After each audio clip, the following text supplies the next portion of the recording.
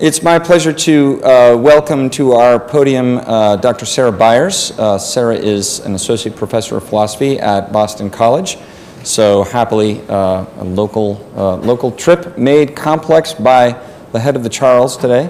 So she did manage to navigate her way through the... I find myself always hopelessly lost in Boston. So I don't know if that afflicts Boston residents too. But in any case, we're very grateful that she's here with us. Professor Byers is an expert in Augustine and Hellenistic philosophy, and spoke recently for us at our conference at Yale, actually just last month, and did a wonderful job in presenting on St. Augustine and freedom. And so we are asking her to reprise an analysis of Augustine, but this time with an emphasis on the common good. And she's going to be giving, we had a very interesting conversation about the talk that she's about to give last month. So I've been looking forward to it ever since then. It didn't immediately strike me as obvious that if you're talking about mercy and punishment, you would talk about Stoicism. But I think we're going to learn why that is actually a very important place to begin. So please join me in welcoming Dr. Byers to speak to us on defending the common good, mercy, and punishment from Stoicism to Christianity.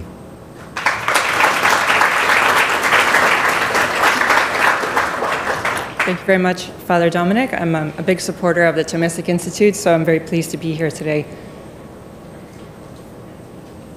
Questions about the role of compassion in civic life, and especially in legal contexts, seem particularly germane to us at the beginning of the 21st century. Yet, as Martha Nussbaum has reminded us, analysis of the issues involved goes back to the ancient world, with Seneca in particular offering a somewhat sophisticated distinction between mercy and compassion, and seeking to foreground mercy in an account of the worthiness of those who receive it. So Seneca, as you probably know, wrote in the 1st century, and he addresses his on clemency to the young Emperor Nero, advocating clemency. Basically, his position is that the Stoics consistently call compassion a morally bad emotion, and Seneca agrees with this, but he adds that there's a virtue called mercy, which is not the same as compassion. So what is clemency according to Seneca? It's a tendency to pardon from or lessen punishment in such a way as to preserve the principles of justice. So I'm going to show some pictures now from a trip that I made to Tunisia to see the remains of Roman Africa. It was a trip with the NEH several years ago. And this is just to give a little bit of the context of the historical period in which Seneca is writing, and when he's talking about punishment, the kinds of things he's thinking of. So you may or may not recognize this. This is the amphitheater the Colosseum at El Jem in southern Tunisia, and this is where parts of the movie The Gladiator were filmed. And this was the 3rd largest in the empire, in the Roman Empire. So it seated about 40,000 people. And this is someone's floor, the floor in their home, their dining room floor or their living room floor, and it's an enormous mosaic. It's the Roman version of a carpet, but it's a tile mosaic. And it's scenes from gladiatorial combat. And as you can see, they do not shy away from depicting the bloodiness of the thing. So down in the lower left corner, you have a man who is being attacked in the face by a cheetah and being held up presumably by the lanista, the man who trains the gladiators. And this is a close-up. So this, of course, is considered sport for the Romans, and this is how they punish criminals by sentencing them to what they call the hunt, which would be combat with wild animals or combat with other gladiators, which is a different type of event. And these events are going on continuously throughout the year, very, very commonly. And so instead of going to a football game, as we do, you would go to watch people being attacked by wild animals. And that's a political punishment for crime. These are just further examples. This is showing you the religious context, the background of these forms of punishment, that it was originally connected in Greece with offering sacrifices to the gods. So this is the god Dionysius, and is showing you that the hunt, which is one of the events that was carried out in these games, which is wild animals attacking one another and people watching, kind of like watching National Geographic for us, was originally part of, they would sacrifice the animals that were killed, but it just evolved into pure entertainment after a certain amount of time. So again, they love to depict the violence, and if you've read Augustine's Confessions, you know that bloodlust is something that he discusses as being part of Roman society. Here again, this is more. This is like the equivalent of wallpaper in the Roman Empire. This is from a side panel in someone's home. And then this is something that you would see going into the front door of the home of a wealthy Roman citizen. This is showing that he's a member of a civic fraternity that pays money to buy animals for the games. He pays for the upkeep and capture of animals that are then going to fight in these games in the Colosseum or other amphitheaters. All right, so Augustine, turning to Augustine, in the City of God, he claims that his endorsement of compassion is the distinctive feature of his ethics as compared to Stoicism, which regarded compassion as a morally bad species of emotion, as we've just seen.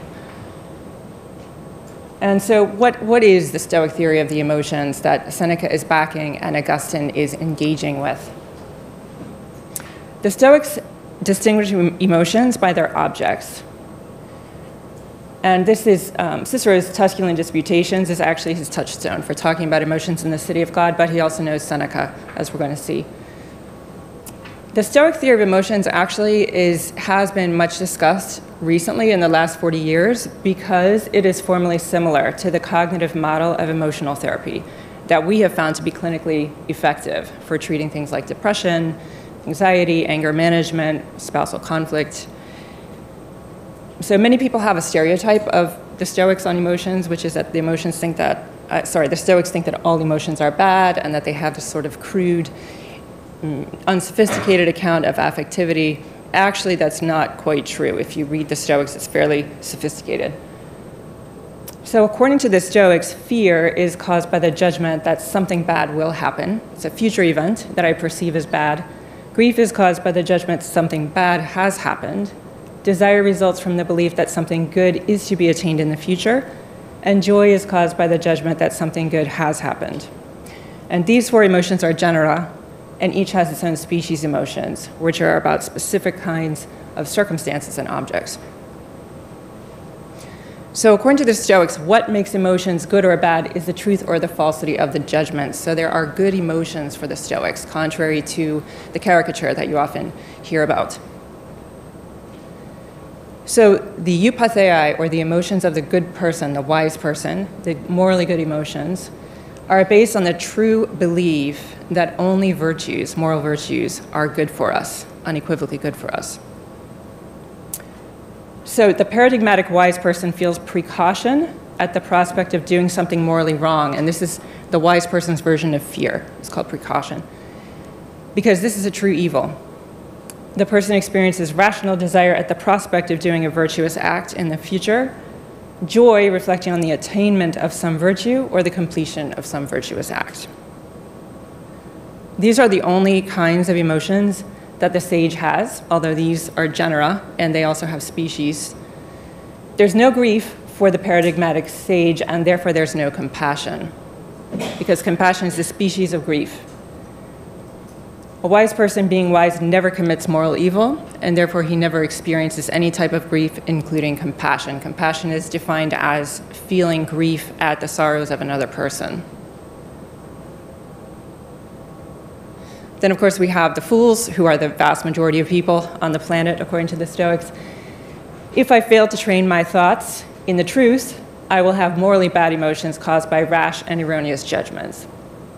For example, I may believe that the loss of a job, the death of relatives, winning the lottery, getting a promotion, and so on are important for my happiness.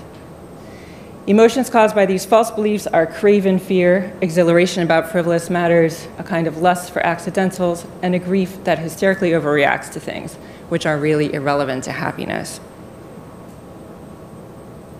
All right, so as I already mentioned, this is relevant for compassion because compassion is a species of grief.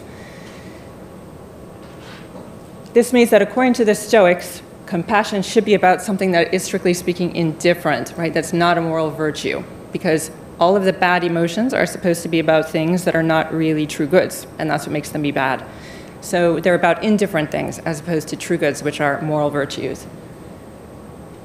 But there's a problem with this Stoic view and their attempt to apply it to the case of compassion.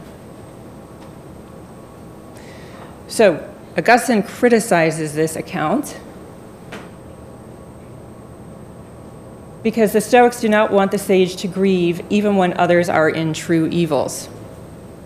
The Stoics need to provide some reason for holding that the sage should not have compassion for someone else's moral failings, and this reason seems to be lacking. So if you think of the chorus in Euripides' play Medea, the chorus is lamenting the fact that Medea has killed her own children, or she's about to kill her own children. And according to the Stoics, the wise person would not experience any compassion for Medea, for what she's about to do to her own soul by committing this atrocious act. And this is Augustine's critique. He's saying, why not? It's not clear why the Stoics should say that that's not a reasonable emotion, because according to them, emotions are reasonable if they are about true goods and evils, moral virtue and vice.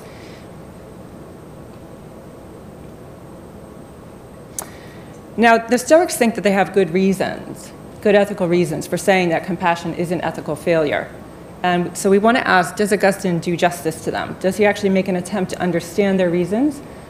And does his advocacy of compassion adequately respond to these Stoic concerns about compassion? So we need to dig a little bit deeper into Seneca to give a fair account of what he says. So clemency for Seneca is an inclination to dispense with rules governing retribution whenever circumstances indicate that the principles of justice have been satisfied, typically that the guilty party has learned his or her lesson.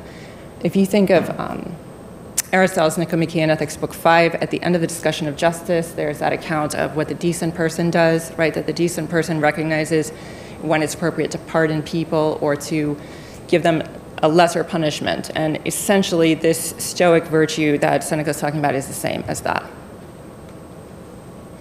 So according to the Stoics, moral reform is the end of punishment rather than simple retribution.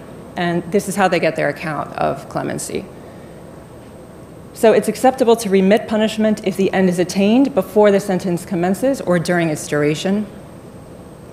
It is a lack of virtue to continue punishing after there is evidence that the guilty party has learned the lesson.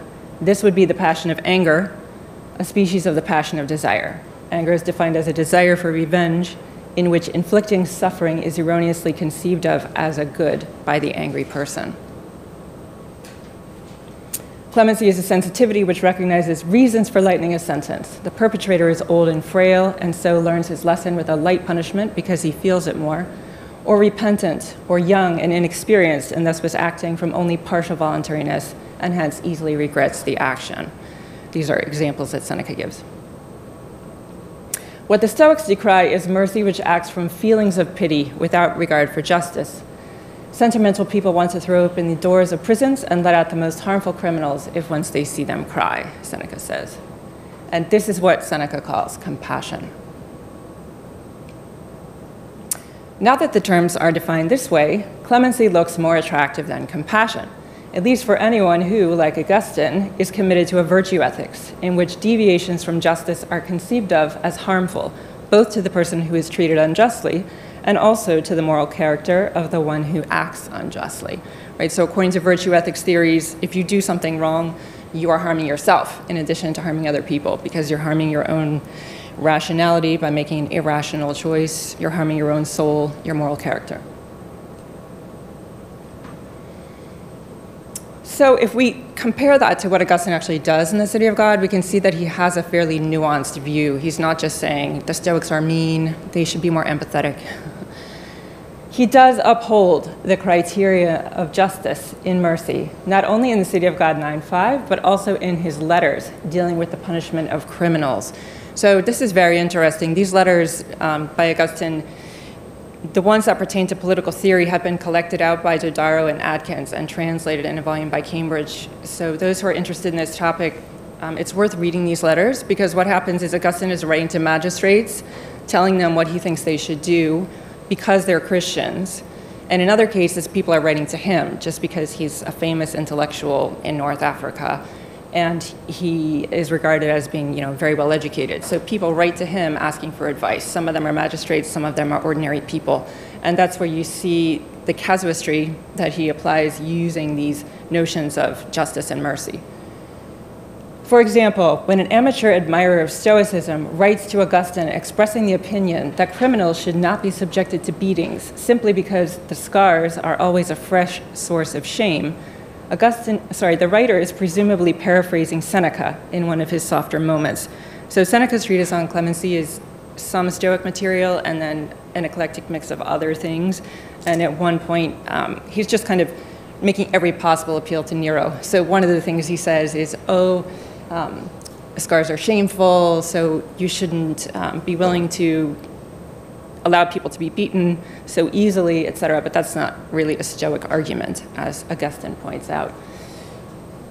Augustine retorts, along more orthodox Stoic lines, that it is essential, nonetheless, that some punishment be meted out. True, physical torture is abhorrent to our way of thinking, and this is why he did not want to press criminal charges against the suspected instigators of a church burning and looting in his diocese, who would have been subject to torture under investigation. But Augustine insists, nonetheless, that there must be some punishment that is proportionate to the harm caused. For known culprits, Augustine advocates a heavy fine as punishment instead of beating because of compassion. However, he presumably thinks that if this less severe punishment cannot be secured from the magistrate, the full force of the law is preferable to a simple pardon.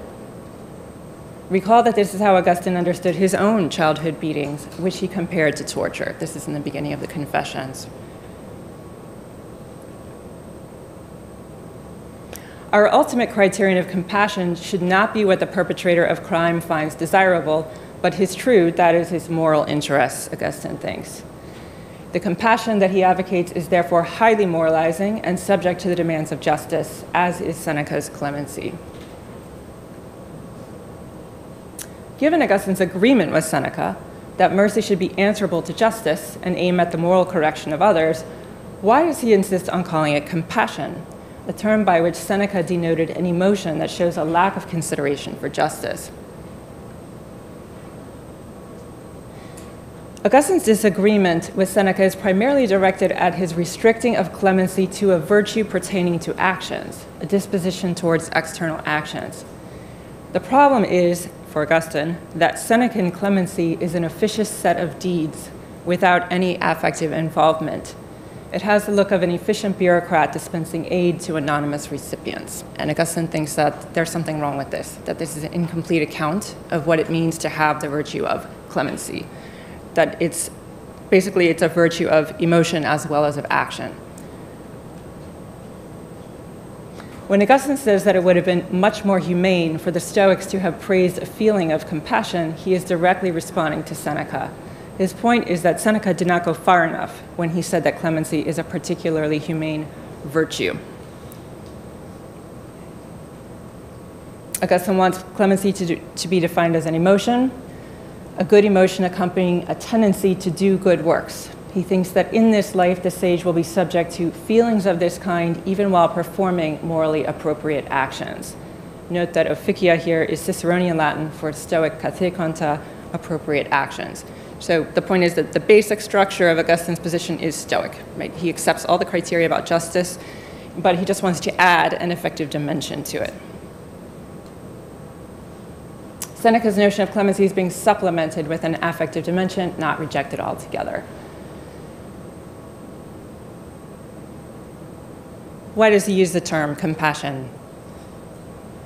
He thinks it's the only term that the Stoics have for an affect that is concerned with the ills of others. So he's adhering to some elements of a conceptual distinction between two senses of mercy, while denying that one needs stick to the technical Stoic names for particular affects. So conceptually, he largely agrees with Seneca, but he doesn't feel bound to use the same language necessarily because he is adding this affective component. Why is it so important to Augustine that we sympathize with the people whom we help? First of all, the Stoics don't offer convincing reason for omitting an emotion of clemency from the set of morally good emotions, he thinks. Seneca claims that feeling compassion is bad because it clouds the judgment. But this looks to be a smokescreen, for if the Stoics really thought that feelings necessarily involve clouded judgment, they would not have the class of eupatheiai, or good emotions, at all. This is Augustine's point when he says that sharing in the sadness of someone else can comply with reason. The other Stoic argument against compassion is that affective clemency is impossible because this would be a kind of grief, and the sage, by definition, can have no grief, as we saw before, since he never does anything morally wrong. But this is actually irrelevant to the question of grief over others' moral failures. So back to the case of Medea that I mentioned earlier. If the Stoic sage cared about virtue for its own sake, the matter of whether a virtue or vice were one's own or another's would not be a deal breaker. If what distinguishes a good emotion from a bad one is that its object is a true moral good or evil rather than an indifferent thing, it is not clear what is grounding the stipulation that the good or evil must be a good or evil of one's own. Hence, the prohibition on grieving over another person's moral vice looks arbitrary. It is not derived from the distinction between moral value and everything else, which is supposed to be the basis for classifying emotions as good or bad. What then is motivating the Stoic prescription against feeling compassion for others' moral failings? Augustine thinks that the Stoics fall into Epicureanism, thereby violating their own principles. Of course, if you know Hellenistic philosophy, you know that the major argument in Hellenistic ethics is that between the Stoics and the Epicureans about the proper goal of human life. And here they are becoming their opponent, essentially. He thinks that the Stoics reason as follows. Most people are morally bad, and their lives are messy because of their own wrongdoing and the vicious behaviors of others around them, which entice them to become worse. Consequently, a sage who opened herself up to being emotionally impacted by others' moral failures would potentially be continually upset. Continually being lacerated by such pains is not an enjoyable, healthy way to live. So the sage's emotion should only be about her own moral states. This will reduce the amount of affective pain that the sage experiences to a negligible amount. So the Stoics are secret Epicureans. By refusing to make clemency a eupatheia, the Stoics are, in fact, though not officially, advocating a version of Epicurean freedom from the painful emotions of fear and grief. Now, the Stoics, by their own eudaimonism, are not supposed to think that the avoidance of pain and attainment of pleasure are proper goals of ethical action. That would be Epicureanism. They have thereby contradicted their own principles. Second reason why Augustine disagrees with the Stoics about compassion. He wants to allow the physical and social hardships of others, in addition to their moral states, to be the proper objects of compassionate clemency. He follows Cicero in arguing that the Stoics' preferred indifferents are not merely indifferent to our happiness, but are actually good ontologically, and consequently can be good for us, that is, real contributors to human happiness. Think back to the case of the looters and their possible torture. Augustine diverges from the Stoics in his underlying assumption that torture is truly bad for the one being tortured because of the harm done to the body and the accompanying physical pain, and not merely bad because it shows a moral defect in the torturer. Corporal punishment is thus something to be feared and sorrowful about, even if it is preferable to no punishment at all. Again, this is similar to Augustine's understanding of his own childhood beatings. We have a parallel case that's described in one of Augustine's letters, or a couple of Augustine's letters. In the year 428, merchants were abducting free people from the African coast and selling them as slaves in other provinces. Augustine says he feels the urgency of working to free these people.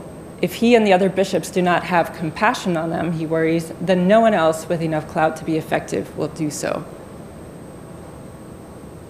And yet, he thinks that compassion should extend to the slave traders themselves. He desires that the culprits should not face the possibility of punishment according to the applicable law, since it prescribed beating by whips tipped with lead. Instead, he again advocates a fine. I should say that his concern about the beating with whips tipped with lead is, as he says, because it often leads to death. Right? So it's not that he thinks that all corporal punishment is intrinsically wrong, or even that the death penalty is intrinsically wrong, but he thinks that it's something to be avoided because ills of the body are real ills. The difference between Augustine and the Stoics very clearly lies in Augustine's statement that the trafficking of free people is a real evil that has befallen Africa, one meriting grief. On hearing about the misfortunes of these people, hardly one of us, he says, could restrain his tears. It also lies in Augustine's belief that the use of lead-tipped whips on criminals is an evil to be avoided because it can lead to death, the destruction of the body, as I just mentioned. It is the Stoic refusal to call such things bad for the one who suffers them which prompts Augustine to say that Stoic ethics falls short in its failure to include misericordia, or compassion. If Augustine's claim that torture, beating, and kidnapping are to be feared and grieved over is not flowing from Stoic principles, what is its source? Here again, the question of precisely what differentiates Augustine's account from that of the Stoics will be complex. This is not a Stoic, this is Martha Nussbaum, as you may know, at the University of Chicago Law School. Nussbaum has said that part of what motivated the Stoic repudiation of compassion was a respect for persons as dignified agents. Their view was strongly egalitarian and cosmopolitan, she says, being rooted in a conviction that humanity has dignity by virtue of its power of choice, or prohairesis. Compassion fails to give adequate attention to the natural dignity of the person, since it focuses on accidental features of the suffering person's life, on what has happened to someone rather than on his or her rational capacity for moral choice. It is true that the Stoics imply that compassion devalues a human being. The Stoic execration of compassion seems to be rooted in a refusal to identify a person with his or her bad fortune. Seneca speaks of self-congratulating pitiers who are averse to the people they pity. They shrink from contact with the handicapped, the elderly, and the destitute. They insultingly fling their alms while averting their glance. Apparently, such people are repulsed because they make this false identification of bad or repulsive circumstances with bad or repulsive human being. Perversely, these people also like there to be needy people because it provides an opportunity for them to look compassionate and to feel proud of themselves for acting compassionately. They do not regard the recipients of their alms as equals, but as inferiors. This Stoic point is insightful and again rather attractive, as was their earlier stipulation that compassion ought not to violate justice. But the viability of the Stoic attempt to articulate what does constitute human dignity is questionable.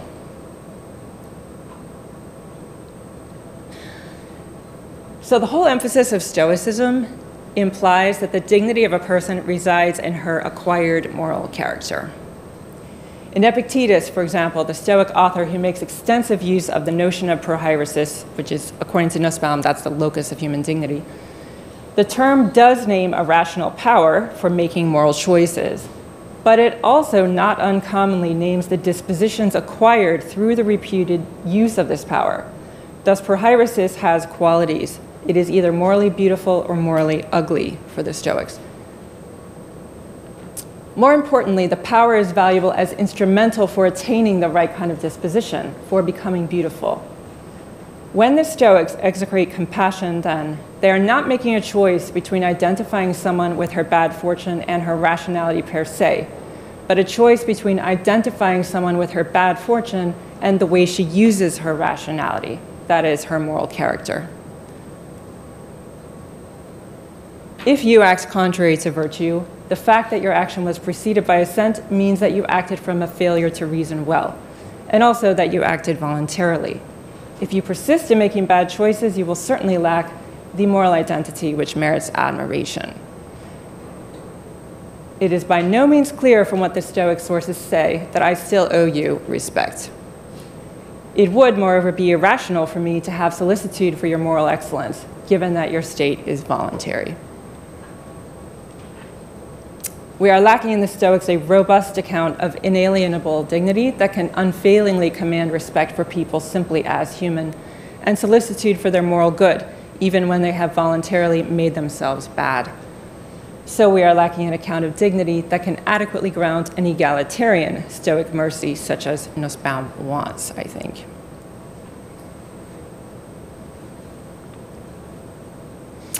So Augustine, again, has sort of a complex relationship to what we've just seen in Seneca about the perverse pitiers. In Augustine, we find the same insight that we do in the Stoics, namely that there is a kind of feeling sorry for unfortunate people that is in fact demeaning and perversely desires the bad fortune of those whom it pities. This is a quotation from his commentary on the Gospel of John. We should not wish people to be wretched so that we may be able to practice works of mercy. If you render service to a wretched person, perhaps you desire to extol yourself before him and wish him to be subject to you because you have benefited him. He was in need, you bestowed. You seem to yourself greater because you bestowed than he on whom it was bestowed. Wish him instead to be your equal. So the compassionate clemency that Augustine is advocating means to rule out this kind of perverse pitying. But unlike the Stoics, he grounds compassion in a robust account of human dignity, which is probably very familiar to many people in this room. He does this with an ontological account of the person that is deeply indebted to Plotinus. This account can explain why it is appropriate to fear or grieve when the goodness of the soul or body is threatened or damaged. The soul is a superior kind of substance, it's immaterial, and its intellect is an image of the mind of God, making it immortal. This is all in Plotinus, by the way. It's not a specifically Judeo-Christian idea. This ontological excellence justifies lamentation at the fact that people defile their souls with moral evil. The body has borrowed dignity, given that the intellectual soul forms the body. So it is not irrational to grieve if someone is tortured or their corpse is left to be eaten by birds, nor to fear that these things may happen or to get angry at people who want to do them. Finally, we'll talk briefly about Christianity, just a couple of points. As I just said, all of that material is in Plotinus. All of that stuff about human dignity you can get out of the tradition of Platonism, and specifically Plotinus, who is a synthesis of Platonism and Aristotelianism. So we might ask, what is distinctive about Christianity? Does it have anything distinctive to offer to this whole range of questions? The relevant claims specific to Augustine's Christianity are amplifications of these ontological points. By the manner in which the incarnation was accomplished, he thinks, God showed the goodness of both male and female bodies. Redemption itself was motivated by the beauty of the soul. So the excellence of the body, he thinks, was indicated through the incarnation by the fact that God chose to become incarnate as a male in a female. So the body of Mary and the body of Jesus both being indicated to have value as worthy receptacles, according to Augustine. And then redemption itself was motivated by the beauty of the soul. It's very interesting the way that Augustine talks about God's love for humans, which many times people want to separate as agape, separate that from eros.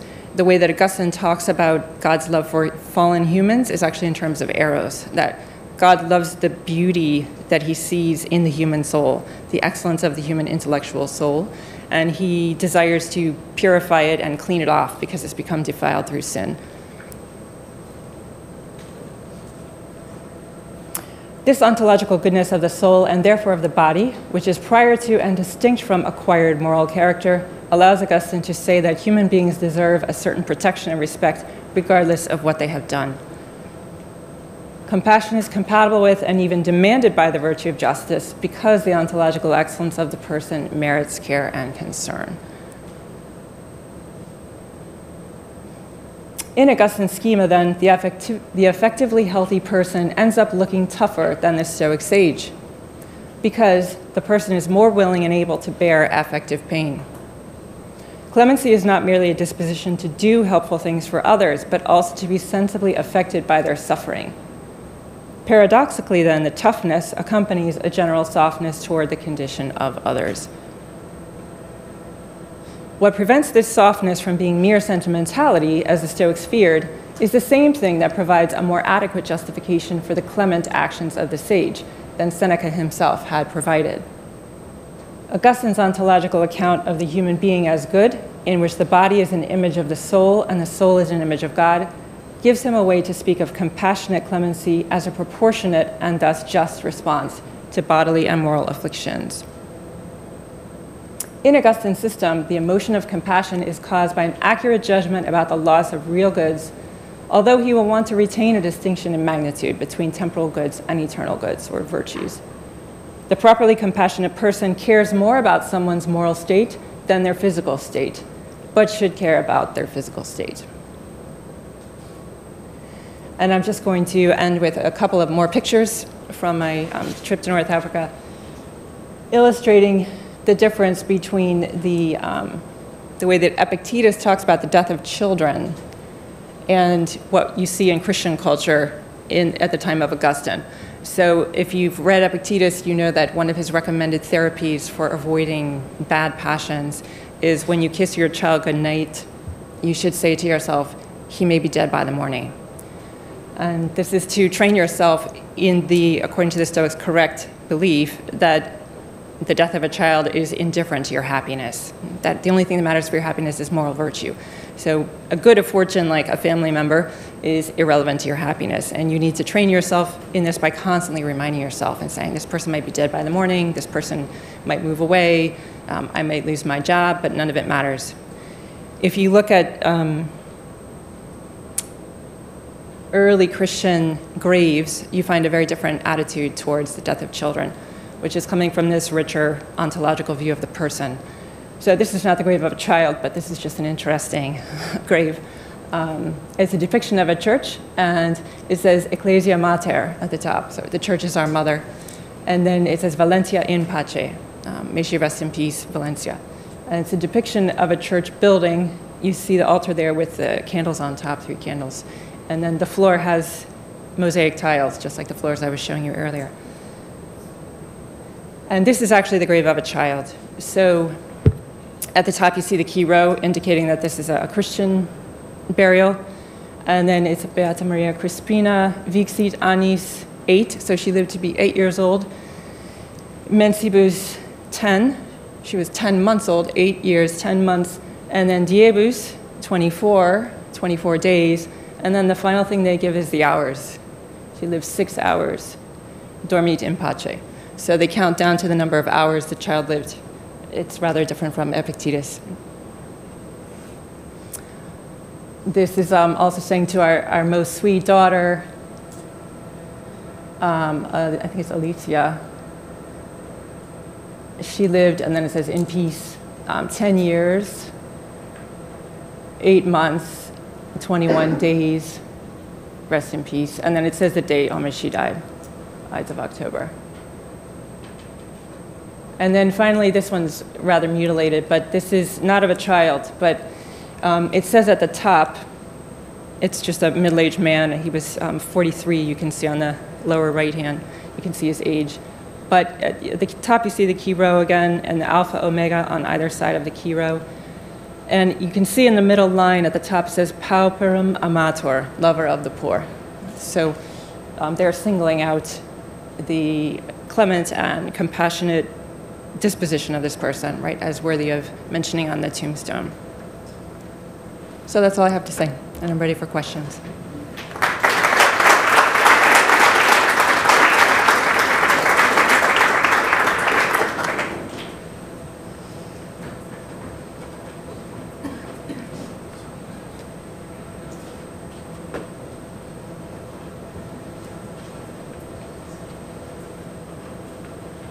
Thank you, Professor Byers. Hi. As always, very, very stimulating and interesting and edifying. What does he do? Why doesn't he think it's wrong to use death or torture always? So he's very careful and he's very clear about intention and uses to distinguish suicide from accepting death. He thinks that there's a real good in life, real dignity that's assaulted when you harm or destroy life. So how can he, at the end of the day, come around and say, at least in some cases, it's not evil to or wrong for the government to inflict the death penalty, if he speaks to that directly? Right. You're asking only about the death penalty or also about corporal punishment? Torture, yeah. Right.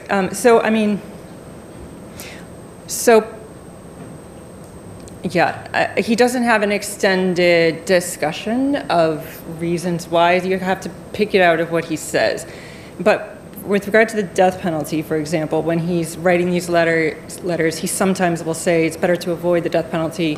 The reason he gives is that it leaves more time for the person to repent. So it's a circumstantial thing, right? I mean, he's just thinking it has the consequence of giving the person more time to repent. And that's the kind of argument that's easily rebutted, because you could also say if someone knows they're going to die, they're more likely to repent. Whereas if they have 40 years to hang out in prison with their buddies, maybe they'll never repent. Maybe they'll just be habituated more and more away from the ideal. So he doesn't really explain a lot in detail, but you just can pick that up. I think the reason is that in the Torah, the only principle you have about killing people is that it's wrong to kill an innocent person. And it says very clearly, you may not kill a human unless he's breaking in on you. So the implication is, if he is breaking in on you, it can be acceptable. So the moral principles he's inherited from Christianity indicate that only murder is wrong and not killing per se. And so I don't think he thinks he can challenge that. Yeah. Yes. So if punishment is aimed at moral reformation, moral correction, would the idea be then that someone who was executed for a capital crime would, by that act, have corrected their soul and achieved a kind of moral rectitude by being executed? No, I think he would, he thinks that it actually will prevent it because you're cutting off time, right? But the principle would say, well, the only way that it could would be if it caused the person to repent, if the recognition that they're running out of time in their life causes them to repent. But it's the act of repentance that's going to change their soul, not the fact of being killed. But what about on the kind of the level of earthly justice, not divine justice, but right. In other words, would the act of being executed, would it restore the person, in a sense, restore a person to their position in the community? I don't think so. I don't think he reasons that way, because if you look at the way he reasons, it's that there must be a punishment, because he basically thinks that we are not going to repent unless we experience some consequence of the action, and that seems to be the purpose of punishment. It's like a tool for learning for us. But it doesn't have to be the same kind of action that we have done to others by which we're punished. So this way he's talking about a proportionate fine. He talks about very heavy fines. So a fine so heavy that the person will only be able to support themselves and stay alive. They won't have any money for luxuries, and they won't have any money with which to do evil to other people. But they will be able to keep enough money so that they don't get into crime because they're destitute. But the idea is somebody could live their whole life under these harsh conditions of not being able to, no matter how much money you earn, you're only allowed to keep enough for basics. And he thinks that's perfectly fine for the government to do that to someone.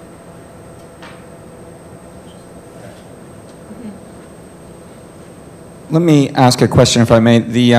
So yesterday we heard from Justice Gorsuch. Yes. I know that you were there, and we heard him talk about the judge needing to judge not by what he might think is good, but by the written law, and that should be, even a supreme justice, as he put it. We should not trust the supreme justice. So I guess my question is there a place for mercy on either the Stoic or the Augustinian or some other conception in the polity?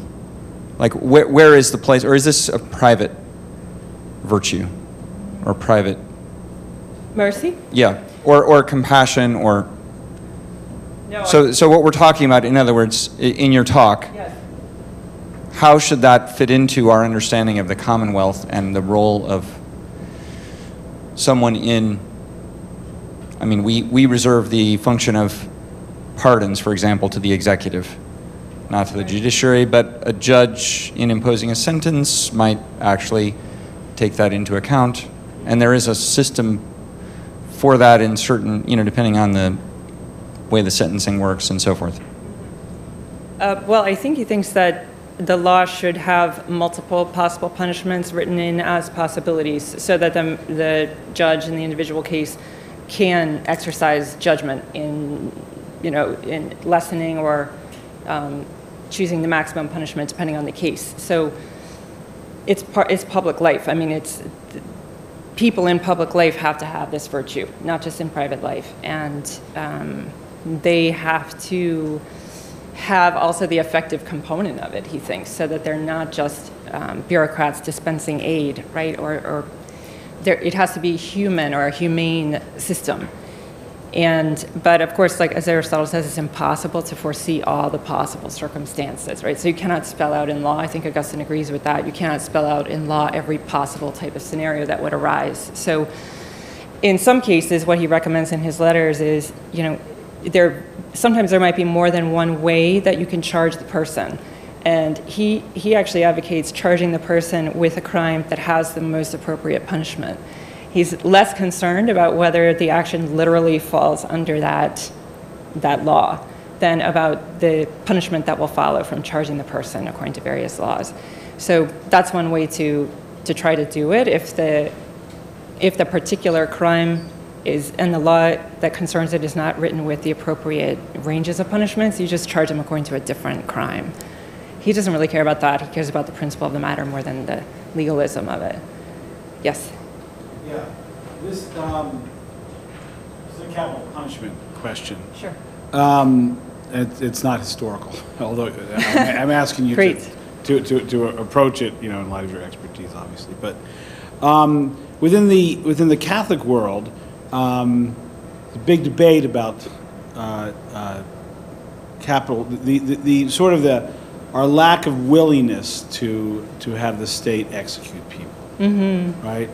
You have some who say, no, this is a sign that we've really lost the sense of justice. We've kind of getting sloppy about human responsibility, and therefore the death penalty.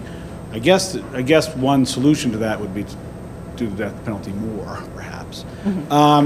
The other side of it, which is not really a side, it's the Pope, but is to say no. There's something quite wrong about the idea of executing people. It's not in keeping with their dignity, which you mentioned, which and for Francis would even, although he hasn't said this officially, I don't believe, would even go to life imprisonment, right? And he's pretty clear about, much clearer than John Paul was, that to the extent that we get rid of the death penalty, we have come closer to an understanding of the dignity of the human person. It's a pretty big shift, obviously. I was in a discussion with someone, and I said, well, we'll think it's discontinuous until Pope Francis says it, and then we'll try to find parts of the tradition that connect to it. This was about a week before he said it. He changed it. So anyway, that's just a food for thought for you. Right. I mean, I don't think that, the history of thinking about the death penalty really is not a history of asking whether those people have dignity, because I don't think anyone in that tradition who thinks that the death penalty is acceptable in some circumstances would deny that all humans have dignity because they have the image of God. I mean, that is from the very early centuries of Judaism, not even just Christianity. So that's not the issue. The issue is whether the person loses their right to participate in society because they remove themselves from the social group, essentially. And we are social animals. So then the problem is, what do you do with a human being who is a social animal, but who is antisocial fundamentally? And that does not seem to be able to be reformed into becoming sociable again. And in that case, this is why it has been discussed under the rubric of self-defense of the community against the individual. That's not what Francis said. Right, yes. So, I mean, I think the problem there is that it depends, of course, how you understand the letter of the CDF.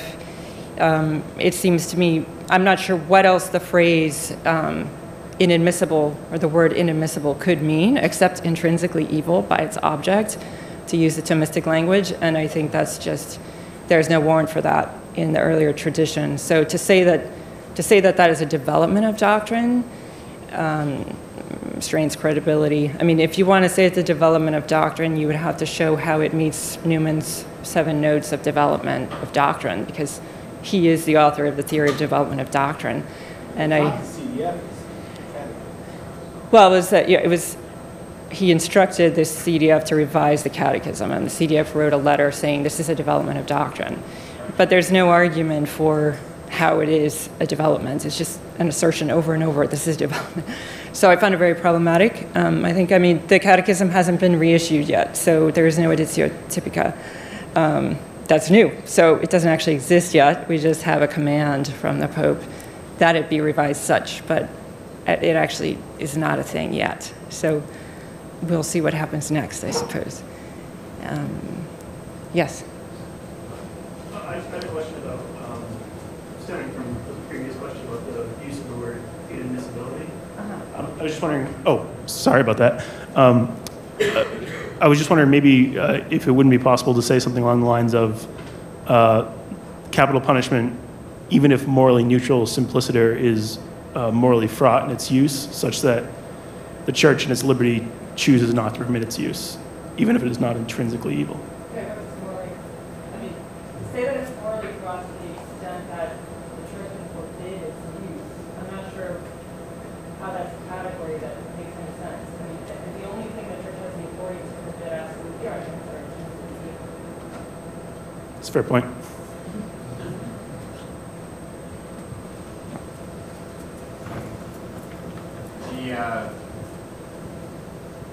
The term moral virtue seems to imply that there are other kinds of virtues. Aristotle distinguishes between moral and intellectual virtues. Now, I'm sure the subject of Stoicism is sufficiently complex that my generalization is not going to be completely accurate, but I share the impression that Stoicism as you present it, and then the response of Augustine to it, it seems to consist in some good measure in attempting to elide or combine what would be considered in Aristotle intellectual and moral virtue back into one. And what's referred to, at least in your talk, as moral virtue seems to have an extremely intellectual, or you could say cognitive, substance to it. And that, You're saying for Seneca? well, I'm saying I don't know, and you're the expert, but I get Stoicism, and it just seems that there is an attempt to make moral virtue achieve the precision and cognitive status that was reserved in Aristotle for intellectual virtue, so that there's an incredible demandingness on how one relates to, for example, this issue of compassion, where Aristotle might have been able to handle that a little bit less pressingly, to say that it would be an aspect of moral virtue and therefore of habituation and the government of the passions. And so, in a way, it wouldn't necessarily get you into as many difficulties. It seems that Seneca or the Stoics attempt to place, again, I'm saying intellectual and moral virtue together. And Okay, I think I've got your question. if you start with Aristotle, his Sure. distinction between moral and intellectual virtue, Yes. I see them collapsing in the presentation you gave of Seneca into just moral virtue. Okay, But I don't know if that's correct. It's Right. sort of, I hope to be corrected. sure. Qualified. Well, you can correct me if I'm incorrect in my correction of you. I mean, so for Aristotle, prudence is a virtue that's both intellectual and moral, and then it's through prudence that you have the other virtues, the other moral virtues, which are habits of acting, right? So their habits of acting, they have to do with your psychology being guided by the intellectual moral virtue of prudence, which is correct judgment in various types of situations, how to apply principles correctly in various types of situations. And then each of the virtues are a domain for some type of situation. So then the moral virtues for Aristotle are distinguished as being either about actions or about feelings. So good temper is a moral virtue concerned with feelings of anger, okay? But generosity is a moral virtue concerned with actions of giving property and receiving property. So the issue for Seneca is that, I mean, if you fit it into Aristotle's taxonomy, it is part of justice. It is epieikeia, which is discussed at the end of Book 5 of the Nicomachean Ethics for Aristotle. And it just seems like Seneca's talking about the same thing, or the Stoics are talking about the same thing, and that's what they call clemency. So the critique of Augustine is that that's true. It is a virtue concerned with actions, but it's also a virtue concerned with feelings and affectivity. So the ability to feel sorry for someone when that's the appropriate reaction to their plight is part of being a virtuous person with regard to other people, is the claim. So I don't think it's that Seneca has a purely intellectual account of it. I think that he has an account of it as a virtue concerned with actions only. And Augustine wants to say it's also a virtue that's concerned with feelings. Does that make sense? Yeah, that's helpful. I guess the only thing that just occurs to me that one could say Aristotle doesn't think that intellectual virtue is higher than moral virtue, whereas Seneca seems that there is not something specifically higher. Well, okay, that's interesting. So certainly the earlier Stoics talk a lot about contemplating the order in the universe and what are classically intellectual, the higher intellectual virtues for Aristotle. By the time you get to late Roman Stoicism, like Seneca, it's almost completely about ethics, so they rarely talk that way. Yes, and Augustine dislikes that as well, of course, because his whole emphasis is that the mind is immaterial, which the Stoics disagree with as well. They're materialists. So he certainly thinks that's a shortcoming. Good. I have a question. In the Brothers Karamazov, there's the trial that Dimitri's in regarding his father's murder, right? And his defense lawyer essentially appeals to the compassion of the Russian people, saying that if we condemn this man for a murder that we don't have enough evidence for, then we're taking compassion out of society, and that will make us an immoral society. And I'm wondering, is that idea of compassion, does compassion become kind of a leap of faith for a group of people who believe that there could be something better, and we have to kind of put the common good at risk in order to achieve something higher for society? Does that fit in with Augustine's idea of compassion? I think both Seneca and Augustine would say that's not really a question of compassion, it's a question of justice, because if we don't have enough evidence to show that the person is guilty, we shouldn't treat them as guilty. But you're right, if you can't know, right, it may be the fact that the person did do something that deserves punishment, but we just don't have the evidence and we can't get them. So in a sense, since we're not omniscient, there is a leap of faith, if you will, right? In order to avoid doing something worse, sometimes you have to risk doing something that may be a mistake. But it would be immoral to treat someone as guilty when they're not, so. But you wouldn't say that that's exactly an instance of compassion? No, because at least compassion, the way these people are talking about it is, or the Augustinian supplementation to Seneca, is that you know the person is guilty. You know what's happened. You know that they deserve some type of punishment. Then the question is, how much punishment? And can you remit the punishment and not be in conflict with justice? And if you fail to do that, is there something wrong with you in some circumstances? Thank you. Yeah. Thank you. I kind of honed in on one of the things that you had talked about. I'm a therapist by training. And so you had talked a little bit about the Stoic philosophy and that the leanings in cognitive therapy currently.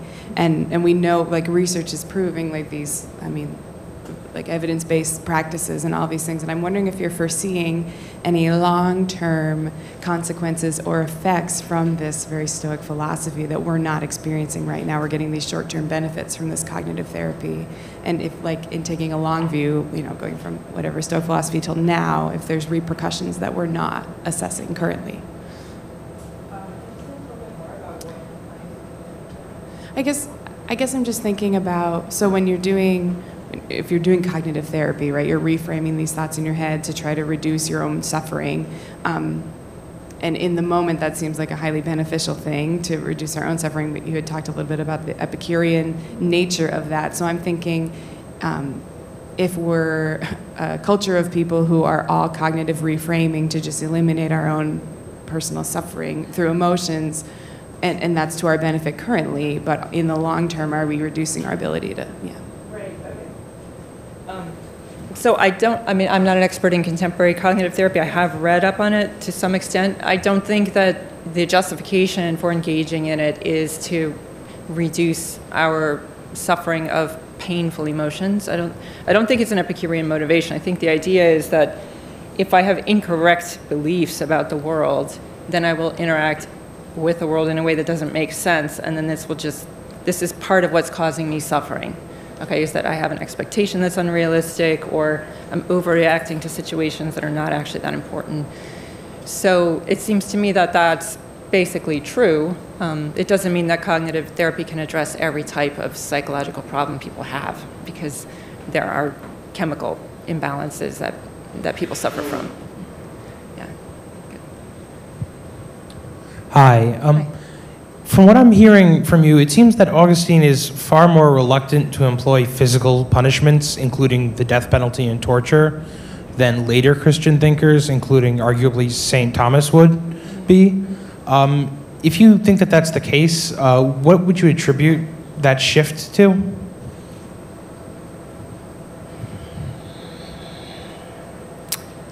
That's interesting. Could you give an example from Aquinas? This might just be Aquinas' writing style, but as he talks about the death penalty, he does discuss it in far more of a practical way, and talks about how it's actually a good thing. And as far as I know, although I'm obviously not wholly well versed in Aquinas, he doesn't say so much that you should still feel sorrow and compassion, even if it's the most advisable option. Mm-hmm. And it seems like Augustine is taking a arguably softer approach to, physical punishment and torture and that kind of stuff. Okay. Right. I mean, again, not my specialty, Aquinas, but what I have read about the death penalty, I think maybe it is fair to say that his main concern is looking at it from the perspective of society that needs to be protected. And he does talk about when a person makes himself into an animal, essentially, meaning like no longer a social animal amongst rational animals, then that person loses his or her right to be treated as an equal with everyone else. I think it is true that Augustine is mainly concerned about the soul of the criminal, and that comes across clearly in his writings. I mean, I don't think it's true to say Aquinas is not concerned about that, but I think it's just perhaps the work in which Aquinas is dealing with the question. He's dealing with it more as a question of political theory. Augustine is dealing with it more from the point of view of the ethics of the individuals involved. So, yes, Augustine's concerned about the soul of the criminal. Primarily, he does think that that's the main end of punishment, is reform. He does think that it has psychological fallout on the person who uses the death penalty. So, he says often that Christians should go into politics. They should not think that they have to stay out of politics to avoid dirty hands. We have the system of laws in place in the late Roman Empire. We're not going to be able to change all of the laws right away. It's not even clear which laws we should change immediately. And so Christians who are magistrates are going to have to employ the death penalty sometimes. And he thinks that that's regrettable in the sense that it does cause damage to the person doing it psychologically, even though it's not morally wrong. So, I mean, this is really obvious if you think humans are social animals, which Augustine does, and the Stoics emphasize a great deal, that we shouldn't be in a position where we have to be killing each other. But in fact, we are. because people attack us, so then we have to be able to fight them off. And in that case, we end up killing them sometimes. So there's nothing morally wrong with doing that, but there is a toll that it takes. It's just like if you think it's acceptable to lie to the Nazis when they knock on your door and ask if you're hiding Jews, you could say, well, it's a loss in human relationships because it's not an authentic relationship anymore, because I'm telling them a falsehood with the intent to deceive. But you might say, well, it's not immoral to do that, but it is a shame that we're in that situation, and this just proves that we're in a dysfunctional environment to begin with, and this is because of original sin. That's the way Augustine will deal with it. I think we can take one last question. Great, thanks very much. My question is about some of your thoughts about Augustine's revision of the Aristotelian taxonomy that you were discussing before, and taxonomy of virtues. You mentioned that in his moral virtues, he talks about the virtues that relate to passions and those that relate to actions. And it seems like in this case of compassion, it's a virtue that relates to both. So I'm wondering if you see that revision of the Aristotelian taxonomy as kind of fundamentally rejecting that distinction, and does it apply in other areas of his taxonomy? Yeah, thanks. Very good question. I can think of another example of something that I don't want to say is both kinds of virtue. I mean, I think about this when I was writing this, that it's a bit odd. He's got it in two different categories, and I suppose he thinks that